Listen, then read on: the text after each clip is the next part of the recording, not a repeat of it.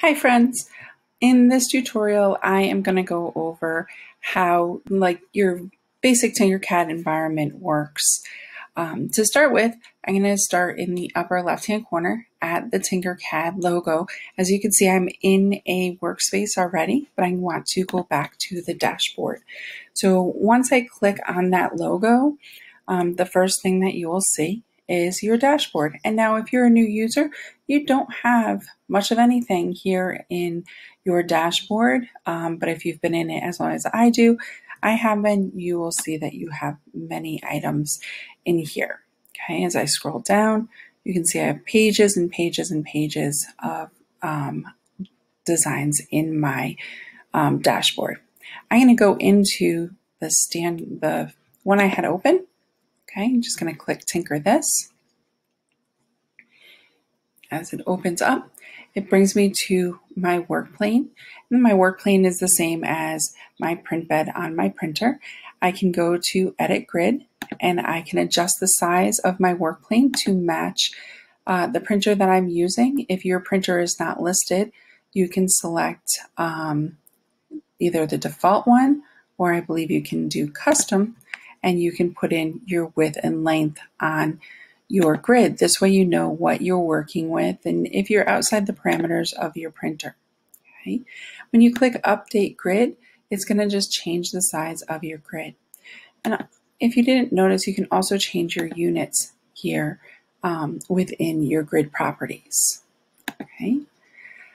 I just showed you how the Tinkercad logo, no matter what screen you're on, if you click the logo, it brings you back to your dashboard.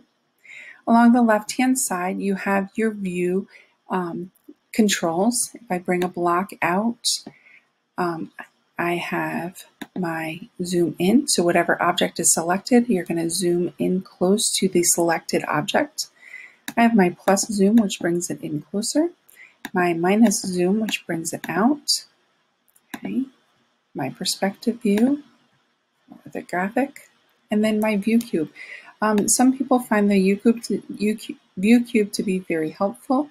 I'm just clicking and rotating. I'm holding the click button down, okay, and I can look at it from all sides. If this is not working on your computer, I know my students use Mac computers. Sometimes we have to enable the right click before that will work for them. If I click on the house, it puts it back to the original view. Sometimes the shape menu, because my object is selected, kind of gets in my way, especially if we're working on Chromebooks. You have a little up arrow where you can hide that inspector window, and it just gives you some basic functions of solid, whole, locking it, and viewing it, or hiding it. Okay, so I don't encourage students to use these two icons here, the lock and the hide, but they are there, and that is what they do. Okay. Often we do, of course, need our color and our hole. Notice how whenever I hover over a menu feature, it comes up and it shows us what that shortcut is. So it's giving us our keyboard shortcuts anytime we hover. So you can see that if I want to change a color and make something solid, I just hit S. Okay. If I hover over my duplicate and hit Control D, and on a Mac it's Command D, it duplicates. If I hold the Shift key down and arrow, it's going to move it 10 millimeters in the direction in which I'm arrowing it.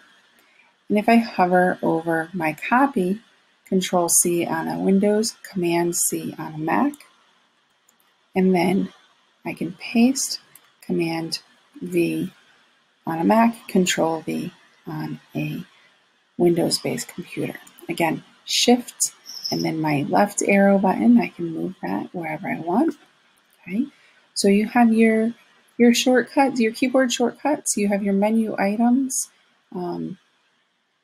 Very, very helpful there. Okay, I can always undo and redo. I didn't like that. I can throw things in the trash. Right above my standard menu buttons that are similar to every other program we use, we have this fantastic name. If we click on it, it allows us to change it. I like to have students put down their name, the project they're working on and the color it's going to print on the printer. I give them a variety of colors that they're able to print. So it's nice when they download it to be able to see those three things right there in the file ready for me to work with. Okay. If I want to jump to another project, I have this little piece of paper here that goes to recent designs, and I get my last few designs here. You see I've been demoing a lot. Okay. Or I can create a new design here. I can also change some of the privacy or visibility right here under this new design. So in my current project, if I was making this as a template for my Google Classroom, I can change it to public. Okay. Students do not have the option to change that to public. Okay. Over here on the right-hand side of my menu bar, I can toggle my notes visibility on and off. If you're using notes to communicate with your students, you're going to want to make sure that you remind them to leave notes visibility on. And again, you can see that Shift N allows you to toggle that with a keyboard. The next is our show all. If anything was hidden, if I select an object and I hide it, then that's going to come live and allow me to click on it to show. If nothing is hidden, then that icon will stay muted. Okay. If I have two objects that I want to make into one, I'm going to select both objects and then I'm going to group it. If I want to edit it, I can double click without ungrouping and select it. I'm going to move it just a little bit. When I click off of it, it regroups. If I do this multiple times, it's what's referred to as nesting, and that can cause some trouble with for our students. I find that some of my students have a little bit of trouble with this. So if I just group this here, maybe I want to make that a whole feature, and then select those three items and group them. Now the only thing I can go back to is I can move the sphere that I made a whole, but I cannot move the cylinder. So if I double click on that, I can see that I can reach that sphere and I can nudge it and move it into a different location, but I cannot access that cylinder. Once I click off, my objects regroup again. Okay, so grouping only works, that shortcut for modifying my grouping only works for back one. If I have multiple nests, I cannot go back multiple steps. Okay, so that's our grouping. We can select and ungroup, but you'll notice that it'll only ungroup that one iteration. My first iteration still stays grouped until I select it and I ungroup that one as well. Now if I were to group all of them, it would make them that first iteration again. So if I were to double click, now you can see I can see three parts to work with. When I click off, it regroups. Okay. From there, we have, if I select two objects or more, we have the ability to align. When we align, a lot of times we just kind of move things based on what's already on our screen. But our align feature, we can actually select multiple objects, click align. And if I don't want one to move, I can select that and you see how the grips move to that location. And now when I center them, they center on top of each other without moving that first one. And again, to do that, I have both selected. I click on that align tool. Before I click any of my handles, I'm going to select the object that I do not want to move. My handles move to align with that one object, and then I can go ahead and select whichever handles I wish to use. Okay. From there, I can select all my objects and I can mirror. Okay, so of course I can mirror the X, Y, or Z direction, and we can change those around. Okay, so that's our mirror tool. And then along the top in the upper right hand side, I have import, export, and send to. You can import 3D files Export is the one that we use in class, or at least in my class, and we always want to make sure that we're on download, include everything in the design. Sometimes we might have to select just the selected shapes, but of course I have nothing selected right now.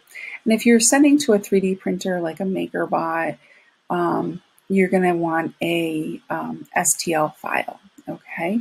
If you're doing laser cutting, it's the SVG, but if you're going to a 3D printer, it is that STL type file, okay? When we look at our helper tools, in some of the lessons and projects, it'll refer to helper tools, but nothing is labeled on our menu saying helper tools. Well, what that's talking about are these three tools here: the work plane, the ruler, and the notes. Okay, work plane is really fantastic because we can select a work plane, and you notice the blue work plane is now on top of my blocks. And if I wanted to drag out, say, a roof and put it on top of the block, I know that the two surfaces are absolutely touching. There's no gaps in between them, so I'm not going to have any printing errors. And they're right on top of each other. It makes it very, very nice as I'm building. Very cool thing is I can put that work plane wherever I need it to be. So if I need it to be on the side and I need to get a number, I can do that. And when I pull out the number, I'm going to just do number 1. That number 1 is ready to go on that surface. So I don't have to worry so much about rotating and then placing because it is already right on that surface. And it doesn't even have to be a flat surface that I can choose. I can choose a curved surface as well, and you can see from the highlighted area where it's actually touching that cylinder. To put our work plane back, we just click back on an open space. Okay. The next thing you should notice is that there is a drop down for many different menus. There's a lot of cool stuff in here. We usually start with basic shapes, just standard different shapes that we can modify, and of course our whole features. And then we have text and numbers, characters, connectors, OMSI Hangouts, making at home, which is actually not, it's more everyday objects that you can build here in the software, and then you can obtain them at home and try to build as well. And then we have shape library. I really like in Shape Generator this extrusion tool. This is really kind of cool.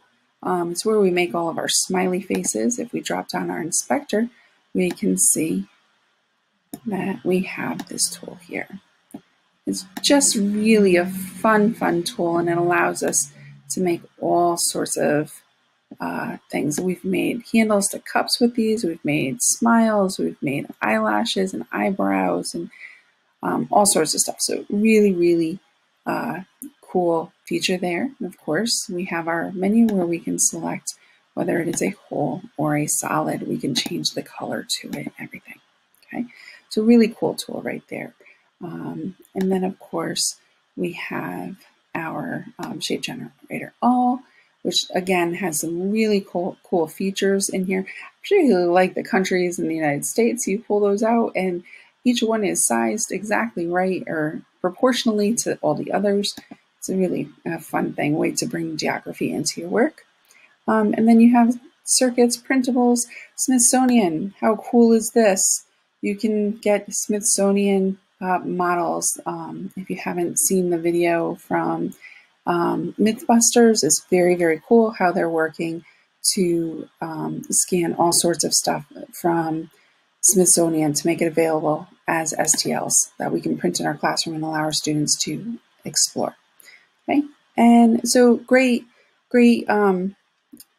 menus to be able to explore and work through. I'm going to switch back to basic shapes, and I just want to show you how when we take out a basic shape, under the inspector menu, we actually have lots of ways to control our box. We can make a radius, so that box can actually go all the way down to a sphere. So we can radius or chamfer those edges. We can make it boxy. Let me just zoom right into that one. We can make it boxy with our steps, or we can make it really rounded. And then of course we can change the size right here in the menu, as well as the other way, of course, doing this is to just click right on our object and modifying it by typing right in it as well, right into our browser, right? So lots of great stuff here in Tinkercad. Really enjoy it. And of course, our ruler tool. There's a lot we can do with our ruler tool, but the basics are that I always select the lower left-hand corner. We can see our X direction, our Y direction, our Z direction, and any offsets that we might have. Very, very helpful tool. There's a lot more that it can do. I highly suggest looking at some of the tutorials on the ruler tool because it is very, very helpful. It's come a long way. Okay, so I hope that this was helpful in just seeing the overview of the Tinkercad environment and how to kind of move around within your space. If you are a teacher and you're looking to kind of get your classroom started, I highly, highly suggest going back to the dashboard and checking out the Learn project under Learn. Under Projects, the Let's Learn Tinkercad environment. It gives you 5 lessons that really works wonderfully in getting your students a basic foundation of Tinkercad, navigating the menus, moving around, moving, rotating, scaling, making and manipulating. That's your grouped objects. And then aligning and workplane helper. It moves them through the software to get really familiar with it and have a really good foundation to be successful in class with their designing work. Okay? I hope this was helpful. Enjoy a great day.